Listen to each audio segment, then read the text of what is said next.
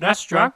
What I enjoy the most about making videos for this channel is seeking out and discovering halfway obscure and forgotten games. A great example of this is the game Avenging for Game Boy. This actually started out as a two-player arcade game with really fun and inventive gameplay, but it only received one port to Game Boy? What a strange choice. Although I guess it could be attributed to how weird this game is. You start out as a ghost, but not for long, because you have to find a physical form to possess to progress with the game, and there's an energy meter that acts as a time limit that ticks away the longer you're in your ghost form. And if you can't find anyone to possess and your energy meter runs out, it's game over.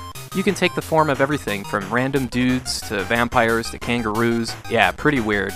You stay in these forms until either you get hit or until you decide to abandon them, at which point they crumble to the ground leaving only a skeleton. Wow, okay. But yeah, this game is very much like something out of the Kirby series. It's really fun to just putz around and possess random people just to see what abilities they have.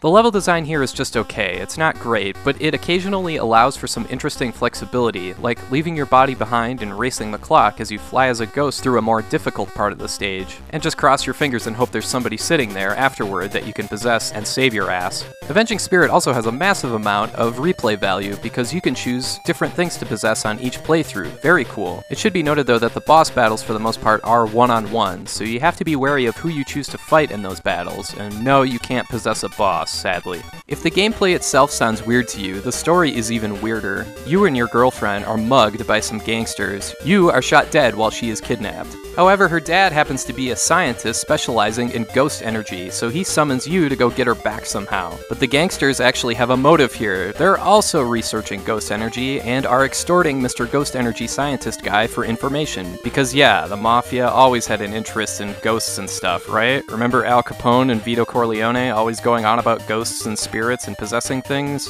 No? Okay. Anyway, Avenging Spirit is really a surprise. This is a fun game, and good news, it's available on the 3DS Virtual Console for only a few bucks. If you're tired of the usual platformers and are looking for something a little more creative, check out Avenging Spirit.